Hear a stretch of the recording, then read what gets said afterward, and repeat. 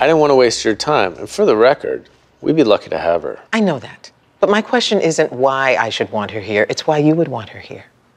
She's the best lawyer I know after me. And you. Are you sleeping with her? Excuse me? You have history with this woman? So I just want to know, are you doing this because you feel sorry for her, or because you want to pay her back, or because you love her, or what? It's none of your business. It is my business. It is literally my business. I want a relationship with her. I'm happy for you. I hope you two make a run at it. Thanks. I'll pretend you meant that. Your track record isn't great.